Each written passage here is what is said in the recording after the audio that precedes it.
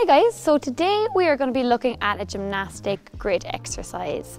This consists of the canter poles that we have here, which are 6 meters apart.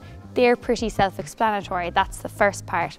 The second part that we have is the cross pole bounces. Now I have these down pretty low to begin with, just to get the horse used to them and the rider used to them, and these exercises are supposed to be done small.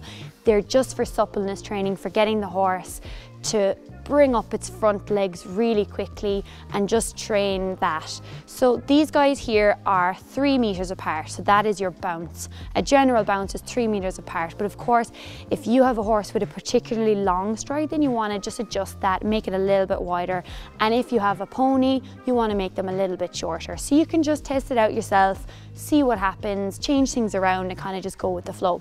So these guys are the second obstacle that we have here. There's just 3 of them. You can add more, you can take away some, you can pretty much do whatever you'd like to do with this exercise. It's very flexible and that's what I love about it. So moving over here to the grid work part of this, we want to come right into the corner, really sit the horse back, show him what's in front of him, give him loads of time to see the fences, really sit back in this corner here and make sure that you have all the power of the full horse.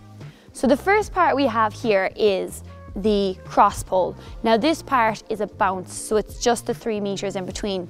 The next part here that we have is just a single followed by a one-strided distance.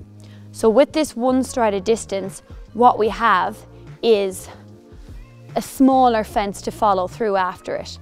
Again, stressing keeping these fences small. It's just a gymnastic exercise. It's not really about big sizes, big fences. It's just about the simple exercises, teaching the horse to snap up its front legs and let out its back legs. So moving on from this fence here, we have a 2-strided. Now the 2-strided fence here I have with ground pole in the middle. If you feel you don't want to have ground pole, that's not necessary, but it's a nice addition to this. So we have the 12 meters in between these guys here and onto the last fence, which is the oxer. Now this fence can again be a single fence or an oxer. Again, what I love about this whole exercise, that it's so easily changeable. You can move everything around and adapt it to the way you like to ride. So just to stress again, to make sure that when you're coming through this, that you keep the horse together, you land from the fence and you pick the horse up, hold up the reins, wrap your legs around the horse and really ride through every part of this. So I suppose the next thing to do is just to get on the horse and do it.